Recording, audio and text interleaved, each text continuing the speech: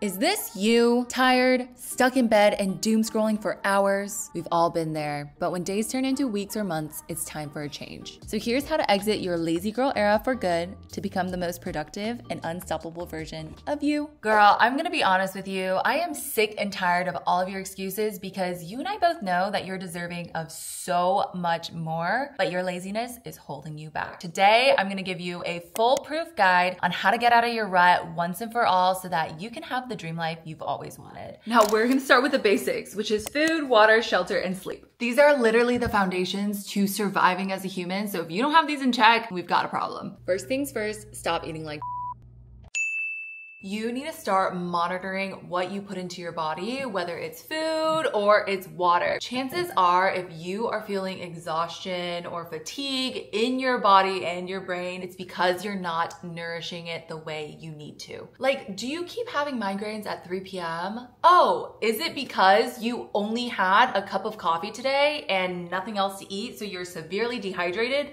and super hungry? Or are you always too tired after work to do what you need to because you've effectively spent 2 hours sitting on the couch mindlessly eating snacks and watching TV? Now, I'm not out here trying to spew diet culture BS. That is not the intent. I am simply here to remind you that food is fuel. So you need to recognize what foods make you feel certain ways and how to optimize that so that you are feeling at your utmost energy levels every single day. And that also includes water, because dehydration is actually one of the key reasons why we might feel mental fatigue or just exhaustion in our body in general. So I always carry around my trusty water bottle. I like to fill her 3 to 4 times a day, and that's how I know that I'm staying hydrated. A lot of us are just not in tune with the fact that we might be hungry or thirsty.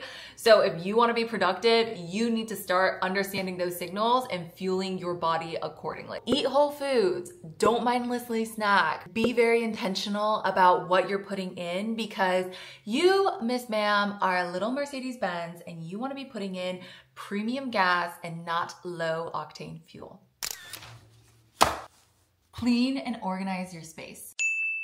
Clear space, clear mind. There have literally been studies that show people living in more clean spaces are less stressed, more relaxed, and way more productive. Clutter is demotivating you from doing the things that you need to. Like, think about it. You're way more likely to want to sit down at a completely clean and organized desk than one that's just filled with papers, cups, garbage, food, etc. You're also more likely to want to cook in a kitchen that has ample counter space and no dirty dishes around. The physical barrier of just having clutter everywhere is going to create a mental barrier for you to do the things that you want to. Now, I'm going to be really honest. For me personally, staying clean and decluttered is something that I'm still working on, but something that's really helped me is just setting a 10-minute timer on my phone every single day to get cleaning done. And you will not believe how much you can clean in 10 minutes. Over time, as you start cleaning different areas of your house will consistently stay more clean and easier to maintain. So make cleaning a habit, because it is something that is going to drastically improve your mental health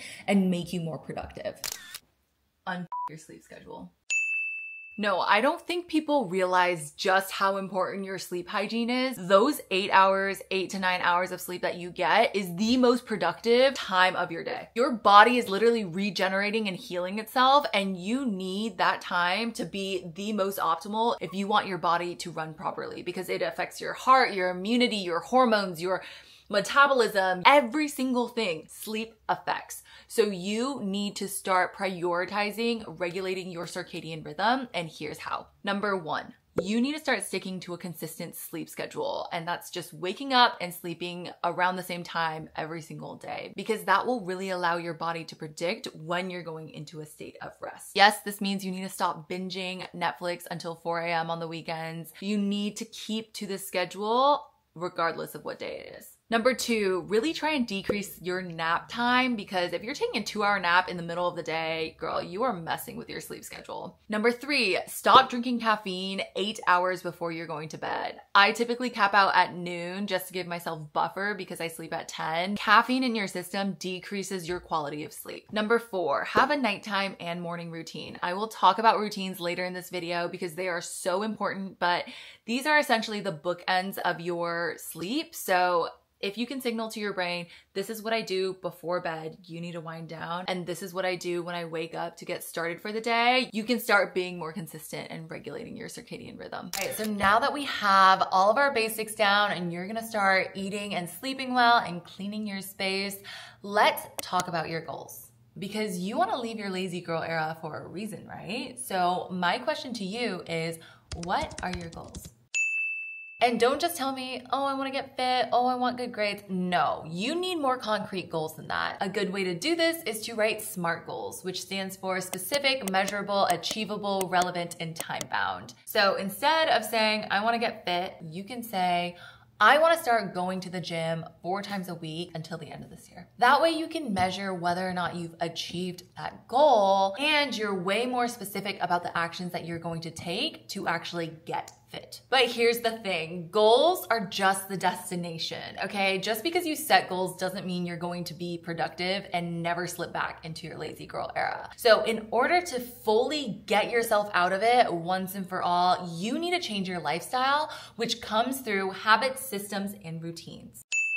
Habits and routines are the reason people get shit done when they don't want to, when they lack the motivation, because motivation is so fleeting, but routines are not. So as you look at your goals, ask yourself, what habits do you need to have in order to make yourself successful to reaching these goals? Say your goal is you want to get straight A's this quarter. A habit you're going to develop is you're not going to say yes to any hangouts until you get your work done for that day. You're gonna wake up every single morning and study for an hour every day. Identify the core actions and tasks that you need to turn into habits in order to achieve your goal. Now for routines, it is incredibly important that you have a solid morning routine, because that is going to set the tone for the rest of your day. Now I'm not saying you need to have a 7-step routine starting at 5 a.m., but I do think you need to have 2 elements to your routine. And that's 1, doing something for you, and 2, preparing for the day ahead. By doing something for you, you already show yourself that you're prioritizing your needs over everyone else before the day starts, before your inbox gets flooded with asks, or you take customer orders at the restaurant you're working at, before you have to deal with everyone else. Do something for you. Use this time to work towards your goals. In addition to your morning routine, these are 6 key things you need to start doing to become the most productive version of you. The first thing is you really need to prioritize taking care of your physical self. So what that means is movement every single day and your self-hygiene. Whether it's a walk, a workout, a stretch, or just getting up and moving, make sure you have moments in your day where you're not just sitting. Because you know what makes us tired and lazy? Sitting on our asses all day. Get up, get moving, be active. It's gonna give you endorphins. It's gonna make you feel good and way more confident so that you can tackle all of the tasks ahead. Now with the personal hygiene part, I think it is very important to take care of your body, shower, do your hair, get ready in the day, because you are signaling to your brain that you are up and going and no longer, in your PJs and in bed. Take care of this physical vessel that you have so that you can use it to its maximum potential and appreciate it for being able to carry you and allowing you to do the things that you want to do. In addition to that physical part of you, you need to take care of your mental, because your brain is everything. And I talk about self-concept a lot, but your perception of who you are at the core, and how you see everyone else is so incredibly important for whether or not you will be able to continue to drive success, drive momentum, and stay disciplined. So if you no longer want to identify with a lazy girl and you want to be a productive girl, like that needs to change with your self-concept. Start journaling, go to therapy, learn more about yourself, work on your limiting beliefs and release them, because all of that negativity is stopping you from being the best version of yourself. Another habit you're going to develop is to plan every single day, because that is going to allow you to take control and structure your day. For me, it's in my morning routine to actually write down all my to-dos for that day and then time block, because if I'm able to take all of my to-dos, schedule them into a calendar, I can actively see and plan my day to set myself up for success, to be able to accomplish all the things that I want to do. Now, I know all of us have written unfinished to-do lists, so a key thing that's helped me out recently is identifying one big thing that I need to get done every single day and not going to bed until it's finished. This will help you out so much because it's less about checking off all of the things on your to-do list and more about finishing the most important task of the day. So you stop productively procrastinating by washing the dishes or doing the laundry. No, you focus on the thing that needs to get done, and that will move you towards your goal so much faster. Now, if you do find yourself procrastinating with your to-do list, try and take your big tasks and break them down to itty bitty tiny tasks. It is so daunting to put something like write essay on your to-do list. Break it down into research the topic, write an outline, create a draft. And if those are even too big, you can literally break it down into the tiniest pieces. For an outline, you could say, brainstorm the top 3 points you want to make in your essay. Find the evidence that correlates with each point. And you can continue to break it down until it is actually digestible for you to check off on your to-do list. And it's gonna feel so much better writing out all of the step-by-step processes so you can cross it off when it's done. That's so rewarding, like dopamine hit. It's also incredibly important to build systems to remove distractions while you work. Now, I do this a few ways. One, I have an app blocker installed on my phone that doesn't allow me to access most applications throughout the day. Two, I have do not disturb on so I don't see notifications pop up on my phone. Three, I have notifications off for all my social media. So I do not get Instagram, TikTok, YouTube notifications, none of that. I have to just go check whenever I have free time.